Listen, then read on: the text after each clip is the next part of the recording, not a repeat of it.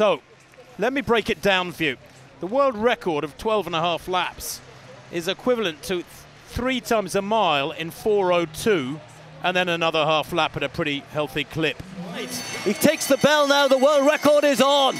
11:35 at the bell there, a 59.9. He's covered his last 3 laps in almost exactly 3 minutes. He's matching stride for stride the closing pace of Kenenisa Bekele, but he set up this world record because he went out through the first half of the race and more, much quicker than the Ethiopian 16 years ago. Down the back straight, 250 metres to run, history in the making. Julian Wanda's there with Switzerland, waving him on, is being lapped now, and hardly surprising. Great runners will be lapped by this man as he goes into the final 200 metres.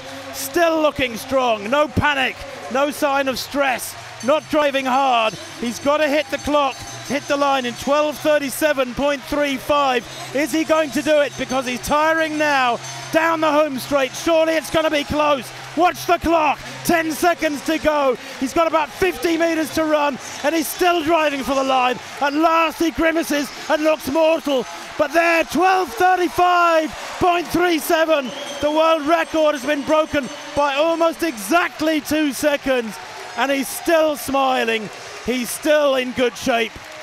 This fella, well, probably deserves the name Superman beside his own Joshua Cheptegei of Uganda, more than anybody in the history of distance running in the modern era.